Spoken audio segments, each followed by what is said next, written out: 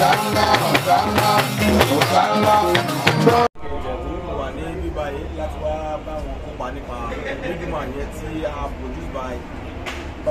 and Babatunde.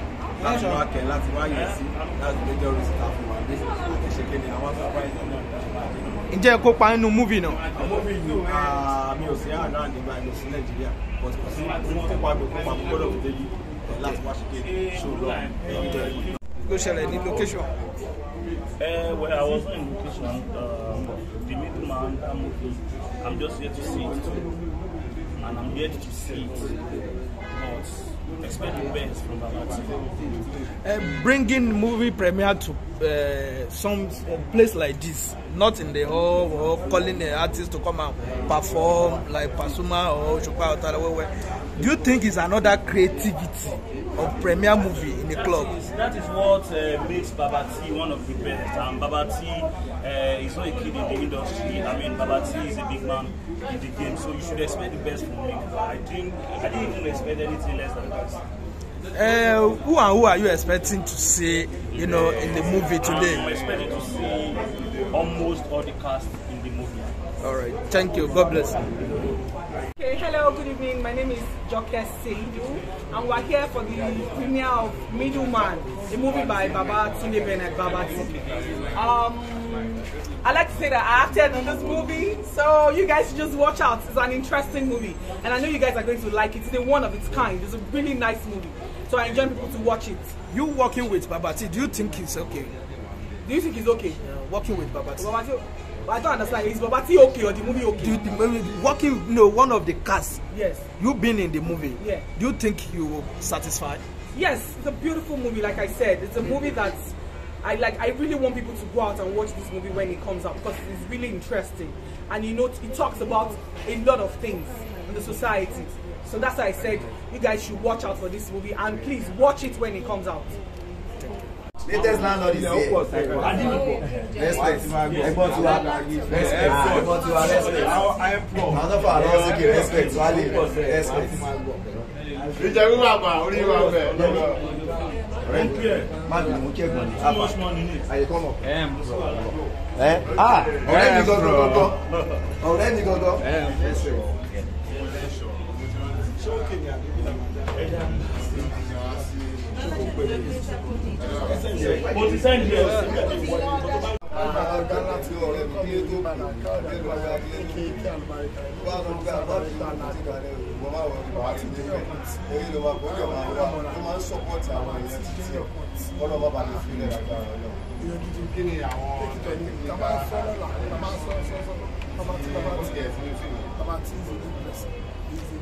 Ìjẹ́ ti kópa nínú iṣẹ́ white middleman.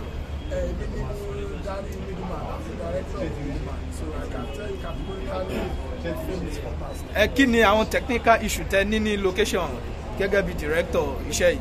Ordinarily, we actually work on our technical even before the set. So at the moment, I get challenges for us, so I share the glory. So getting to the set, I know Roland as a correct. Kí ni àwọn fans kí ni kàn máa expect lẹ́ni? To our fans, they might expect more of our movie. They might expect more of jobs. They might expect more of our knowledge. Okay, God bless you.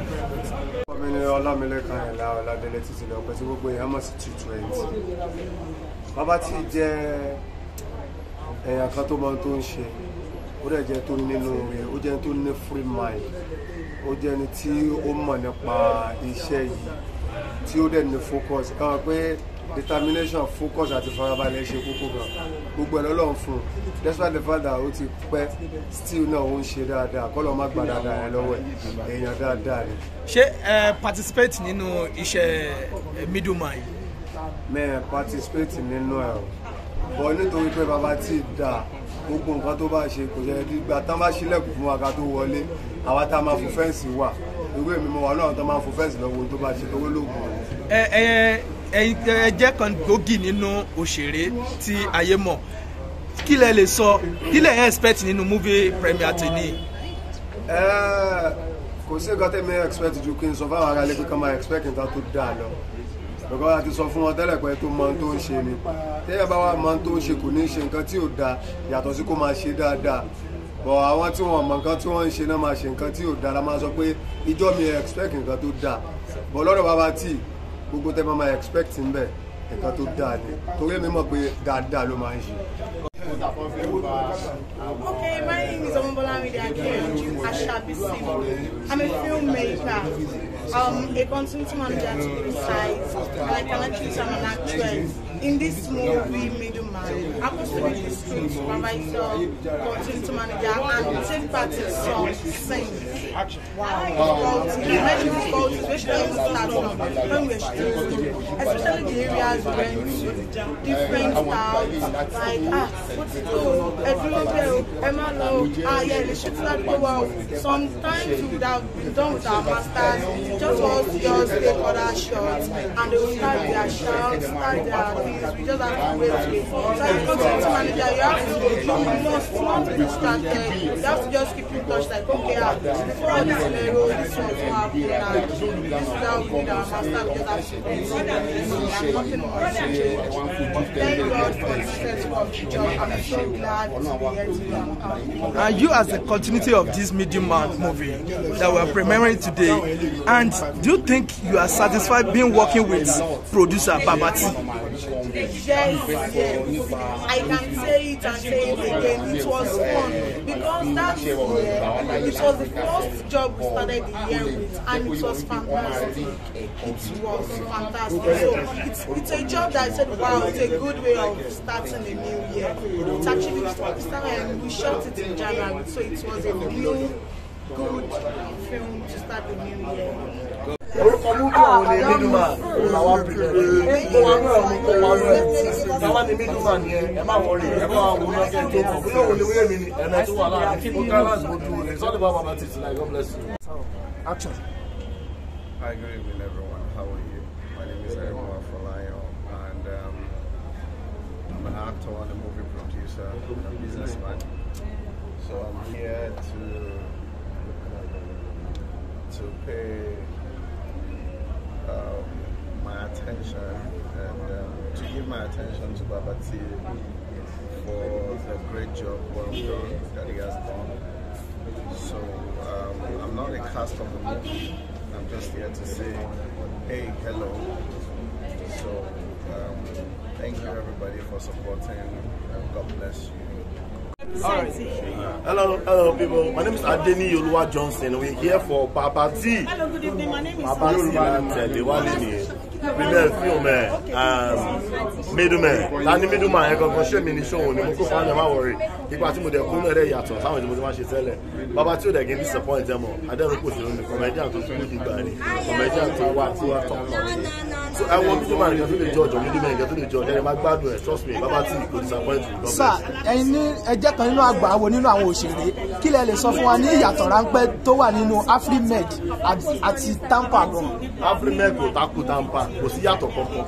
Àwọn ọmọ ẹgbẹ́ Tampa lákọ̀ọ́kọ́ wájú láti máa dùn wa nínú òun l'Afrimed kò ní ìkankan ṣe pẹ̀lú Tampa. Àwọn ọmọ Tampa ní gbogbo wa we are bona fide legal and law abiding members of Tampa, ANTP and other parastatals. So kò takò rárá kò ń ṣe pé a lè fi ṣàfiwé inú ẹ̀ láti wà inú ẹ̀ la wà a ṣì bá wọn àjọ ń ṣe náà ni ẹgbẹ́ àwọn young boys tọ́wọ́ ìkíni wàá dúdú plan lọ́jọ́ wájú wa ni God bless you. Thank you. Yeah, hello, my fans, my friends, my family. My name is Alanja Bukola James. About the movie that my best person, my best friend, my brother, Babati. Yes, Middleman. Middleman has produced by him. It's taken him a long time to produce, and he has gone all out to make this film. And I want to tell you guys out there, don't be told once it's out, just go grab your copy for your friends, your family, and lovers. Why? Because it's going to take you where you don't think you are. It's going to make you go out of what you think the movie industry is about. It's a true life story, something we want you to watch and tell your loved ones as well. My name is Alhaja Aisha. Kí lẹ lè sọ ní ráńpẹ́ nípa ìyàtọ̀ nínú Tampa àti Afrimed?